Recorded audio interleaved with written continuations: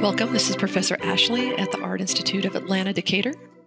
And in this lesson, which is entitled Character Rigging, a Necessary Evil, we're going to be building a rig from the ground up for our cartoon devil character, sort of appropriate for our theme.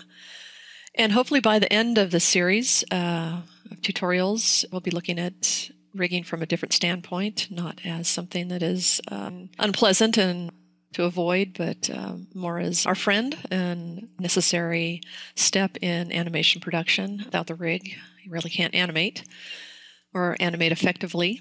And there are many ways to go about building rigs. I'm probably taking one of the most traditional approaches as far as just building it out from the ground up. We'll start with the legs, spine, arm, and then go back and start building the kind of reverse foot roll and putting in various controllers, and ultimately kind of ending up here on the face, rigging the eyes for blinks, probably just the eyebrows.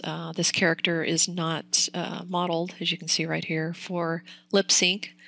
So his mouth, at best, we'll just put some blend shapes in here to get some different expressions, but definitely no lip sync for this guy here.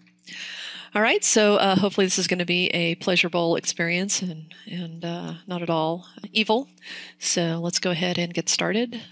This is the scene file here. It's Devil Guy Rig, and we'll say _start for your initial scene file. So go ahead and get that loaded, and let's get started in the next lesson with building the rig.